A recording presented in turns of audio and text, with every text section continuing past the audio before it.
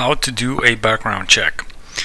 I'm going to be using the website sheriffsdepartment.net to show you how to do a background check.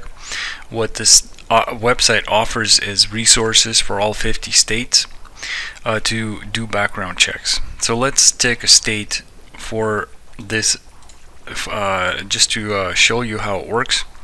Most states are going to have a very similar process, except for a few states that make it slightly more difficult, but overall it's going to be very similar. One of the first things you have an option to do is a nationwide check. This is an instant search, first and last name.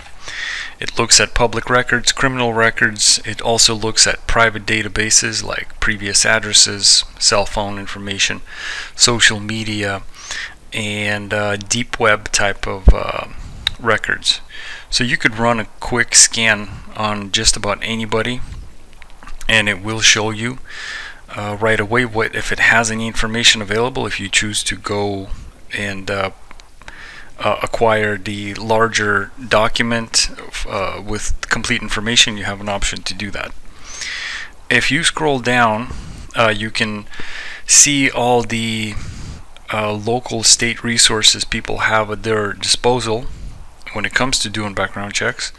These would be essential to background checks: court records, recorder's office, criminal records, driving records, business lookup. You also have license lookup, incarceration records, prison records, sexual offender registry, and then at the county level you have things also: court records, jail records. So prison records and jail records are a little different. Jail is checked at the county. Prison can be checked at the state level.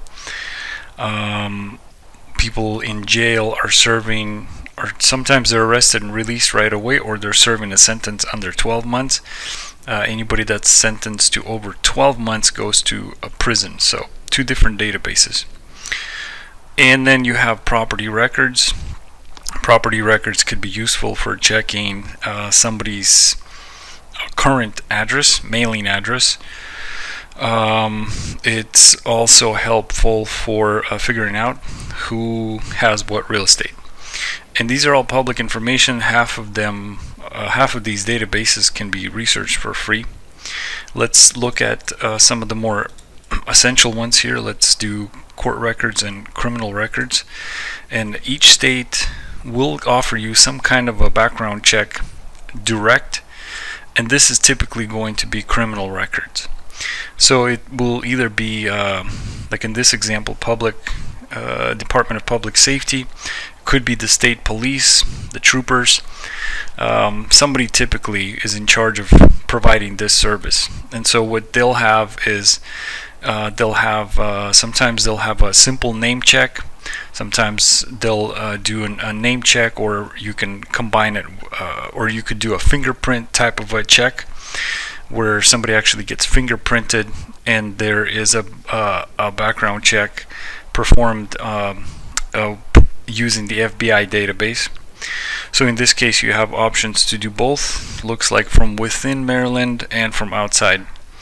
You also have a couple of different options for various circumstances, like CDL, individual background checks for employment, licensing purposes, and most of them will give you instructions on how to they'll give you instructions on what you need to do for particular situations.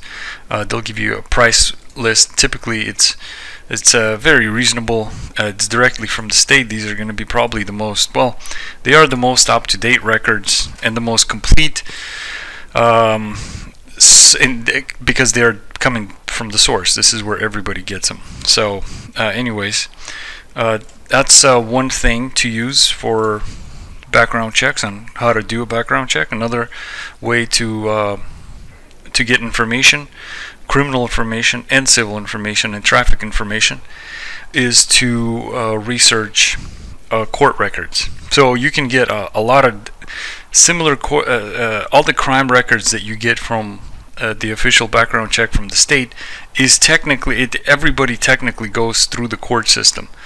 So as soon as somebody is arrested, they got to go see a judge. As soon as they see a judge, a court record is created.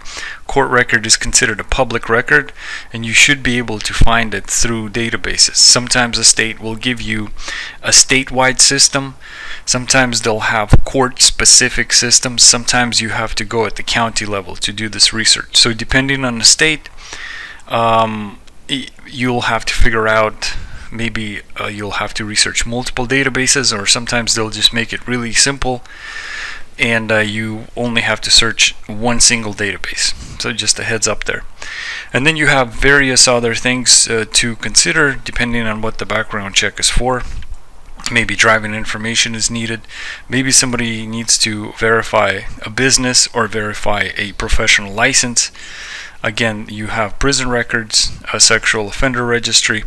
So if you go to sheriffsdepartment.net, we provide all these resources for you. So anything from background checks to warrants to vital information to court records. And you'll be able to find official resources in your state, and sometimes it is a good idea to check multiple states if you can figure out previous addresses for the person that you're running a background check on. People do move around these days, so it might be a good idea to either do some variation of a nationwide check or figure out previous addresses and maybe run a background check in those states also.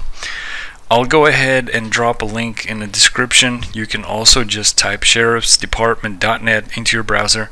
Come on down and see if we can help you.